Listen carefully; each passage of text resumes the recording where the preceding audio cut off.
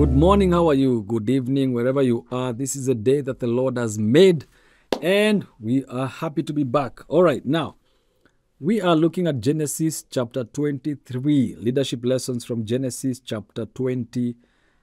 And if you're there, we can read. Sarah lived 127 years. These were the years of the life of Sarah, and Sarah died at Kiriath Arba, that is Hebron, in the land of Canaan. And Abraham went in to mourn for Sarah and to weep for her. And Abraham rose up from before his dead and said to the Hittites, I am a sojourner or a foreigner and among you. Give me property among you for a burying place, that I may bury my dead out of my sight. The Hittites answered him, Hear us, my lord, you are a prince of God among us. Bury your dead in the choicest of our tombs. None of us will withhold from you his tomb to hinder you from burying your dead. Abraham rose and bowed to the Hittites, the people of the land, and he said to them, If you are willing that I should bury my dead out of my sight, hear me and entreat for me Ephron the son of Zohar, that he may give me the cave of Machpelah, which he owns. It is at the end of his field. For the full price let him give it to me in your presence as property for a burying place. Now Ephron was sitting among the Hittites, and Ephron the Hittite answered Abraham in the hearing of the Hittites of all who went in at the gate of his city, No, my lord, hear me. I give you the field, and I give you the cave that is in it. In the sight of the sons of my people, I give it to you. Bury your dead. Then Abraham bowed down before the people of the land, and he said to Ephron in the hearing of the people of the land, But if you will hear me, I give the price of the field. Accept it from me, that I may bury my dead there. Ephron answered Abraham, My lord, listen to me. A piece of land worth 400 shekels of silver. What is that between you and me? Bury your dead. Abraham listened to Ephron, and Abraham weighed out for Ephron the silver that he had named in the hearing of the Hittites, 400 shekels of silver, according to the weights current among the merchants. So the field of Ephron in Machpelah, which was to the east of Mamre, the field with the cave that was in it, and all the trees that were in the field, throughout its whole area, was made over to Abraham as a possession in the presence of the Hittites, before all who went in at the gate of his city.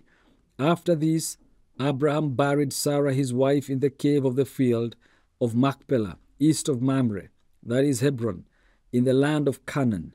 The field and the cave that is in it were made over to Abraham as property for a burying place by the Hittites. Now, guys, this is another wonderful chapter. Though wonderful, but it is full of pain and full of, all this loss and mourning. So, our lessons today from this chapter are going to be interesting, because what do we learn? What leadership lessons do we learn from such a chapter? And that is what I want to dive into. And as leaders, it is important to understand that there are lessons all around us in life. Even practically living our lives is also a lesson. As a leader, every moment is a leadership moment for you. Okay? And so it's important to understand. And I want to give approximately 7 points, 6 to 7 points that we can learn about leadership from this text. And so lesson number 1, dealing with loss and mourning. How do we deal? Because in this chapter we see that Abraham is dealing with loss in his life. He has lost his wife, and this is not a wonderful moment. And I know that there are many people today who are watching, and you have faced loss in one way or another. Sometimes we lose those that we love. Sometimes we lose things. Sometimes we lose people. And Abraham had lost his wife, Sarah. And so Abraham's grief over Sarah's death begins to highlight for us the importance of acknowledging loss and mourning. As leaders, when we lose someone, we pretend sometimes to be strong, but it is important to understand that leadership isn't about suppressing emotions, but it is dealing with them in a healthy manner. Just because we are leaders does not make us immune from loss. Sometimes it will happen, and we have to deal with it in a healthy manner. So leaders must navigate. How we apply this by learning that we must navigate personal grief with compassion and maturity as leaders, whether this grief is personal or communal or collective. We must learn how to navigate it. I have had people very close to me who have lost very close people, and I have been there to mourn with them, to stand with them. And I can tell you, I have also lost close people in my life, and it is not a wonderful place for anyone to be. But as a leader, I have to process it in a different way. So we have to treat that point with compassion and maturity and navigate it, understanding that such moments of vulnerability can strengthen our connection with others.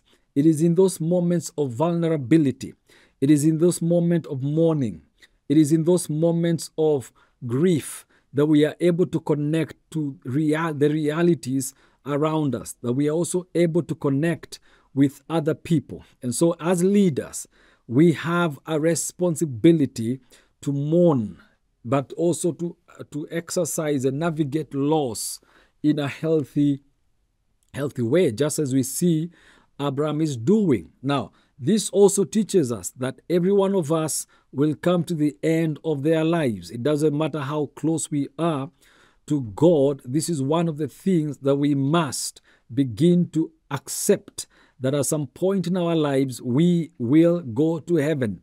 If you believe in Jesus, we will go to heaven, and we will leave this earth through death if Jesus tarries. We will be old, and God will give us a full life. The second lesson that we learn is dignity and respect in negotiation. We learn from Genesis 23 that Abraham was negotiating with the Hittites for a burial site, but this negotiation was marked by mutual respect and politeness. As you see, even as we are reading, Abraham was bowing to the Hittites and then speaking, and bowing again and then speaking, which signifies the politeness that went into it. He was humble. He was requesting to purchase the land, but he was requesting that in a very humble way and in humility, rather than asserting his power or wealth, because Abraham was rich and he was very rich, and he would have asserted his power. He would have taken whatever land he wanted by force. But in this case, he did not do it because he was a man of integrity, a great leader. And so what we learn from this is that we must conduct negotiations as leaders and interactions with others respectfully and humbly, even when we have the upper hand against these other people. This will help us to build strong, respectful relationships and enhances our capability, or a leader's capability. So we must begin to respect other people, even though we may be stronger than them. We may hold higher positions than they do. We may have more money than they do. If you're a leader, to enhance your credibility, don't take things by force. Always get into dignified and respectful negotiations. Then number 3, the lesson we see is ethical leadership and integrity. Abraham insisted on paying the full price for the land when the price was mentioned by Ephron, despite Ephron offering to give it to him for free. Okay, many of us, many leaders today would take things for free instead of paying. And that is where ethical leadership and integrity comes in. His integrity in the transaction shows a high level of ethical leadership. So what we learn from this is that as leaders, we must uphold integrity in all dealings, ensuring fairness and transparency, because ethical leadership builds trust and long-term respect. You can have things for free, but never accept them as a leader. Pay the full price. This is something that we must learn, especially in Kenya. We must teach it to the churches. We must teach it to the politicians. We must teach it to the corporate leadership. We must teach it in every aspect, that we must always pay the full price. Then number 4 lesson that we learn is long-term vision and legacy. Now, the burial of Sarah, because Abraham is purchasing this land so that he can bury Sarah, his wife. The burial of Sarah in the cave of Machpelah marked the first piece of land that Abraham owned in Canaan. In other words, the land of the promise, the first portion of land that was owned by a Hebrew or a Jew or an Israeli who like Abraham, was a burial site. That was the first place that they bought. That was the first place that they owned in Canaan. So this would become eventually the promised land. This purchase was not just about Sarah. It was not just about burying Sarah. It was also about establishing a lasting legacy for his descendants. Okay? And so as leaders, we must have vision. We must think beyond the present and make decisions that secure the long-term future of our organizations, our families, our people, our nations. And as leaders, especially in politics, we must, politicians must think about tomorrow, think about the future, but not just think about it, act on it. Do things that secure our future as a country. So a clear focus on legacy helps guide strategic decision making. So long-term vision and legacy. Number 5 lesson that we learn here is practical problem solving in difficult times. Practical problem solving in difficult times. So what we see is that in the midst of his grief, Abraham still managed to solve a practical issue of finding a burial place for Sarah. He did not allow his emotions to prevent him from taking necessary action. And this is a man who was emotionally intelligent, in my view. He was able to control his emotions. He was able to prevent his emotions from going overboard, and he was able to control it so that he can focus on the task ahead. Now, the loss of a spouse is perhaps the deepest loss for any human being, and Abraham was no different. He was a human being, but he was able to remain focused on this difficult time. So as leaders, we are often faced with challenges during emotional or difficult times. Effective leaders balance emotional responses with practical problem solving, ensuring that essential tasks are handled efficiently. And so we must keep going. It doesn't matter what we are facing. And as I said in the last video, we will face challenges as leaders. Even right now as I speak, there are some of you who are facing difficult times, but you've got to keep going. You've got to keep moving. You've got to keep making proper decisions. And number 6 lesson, effective communication and diplomacy is what we learn. Effective communication and diplomacy. Now, Abraham communicated effectively with the Hittites, and he showed respect and clarity in his intentions. He was not confused. He was tactful. He acknowledged their generosity while clearly stating his desire to purchase the land. Tact is important. Be tactful sometimes. Be diplomatic. One thing that I've learned with diplomacy is that it will break rocks that you will find hard to break when you try to apply force. Diplomacy moves like the water. Diplomacy takes shape of whatever it is that is going on. So as leaders, we must learn how to communicate our intentions clearly, but most importantly, to communicate those intentions diplomatically in a way that is sellable, okay? Particularly in sensitive or high stakes situations. Good communication builds understanding and helps navigate complex negotiations smoothly. That is why wars do not solve anything. Fighting does not solve anything. We must be diplomatic in every situation that we find ourselves in. And the last lesson that we learn is valuing relationships and community. Now, Abraham was not a Hittite, but his interaction with the Hittites showed a sense of belonging and mutual respect. In other words, we must learn how to respect each other and how to identify the things that bring us together more than the things that divide us. We must accept ourselves as we are. Now, he was known as a mighty prince among them, demonstrating the importance of maintaining good relationships with the communities around us.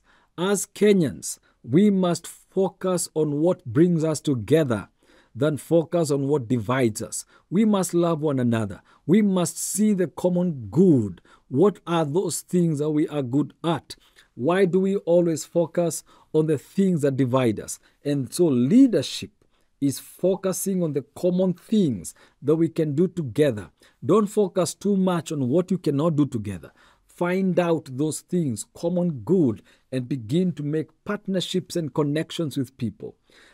So as leaders, we should cultivate positive relationships with those around us. We should value community and seek to lead in a way that honors mutual respect, because strong community or strong community ties bring trust in support in times of need.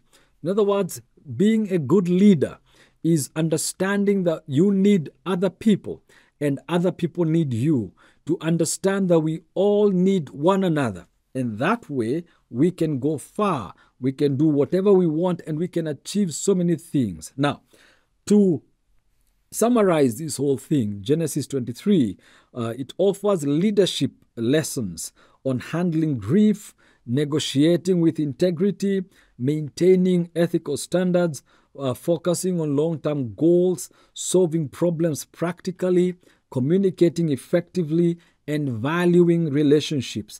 And these lessons that we have seen, they highlight the importance of leading with dignity, with respect, and foresight, even in challenging circumstances.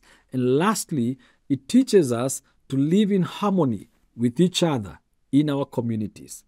Thank you, and I pray that the Lord will continue to teach us these lessons, and may the Lord bless you and keep you. Amen.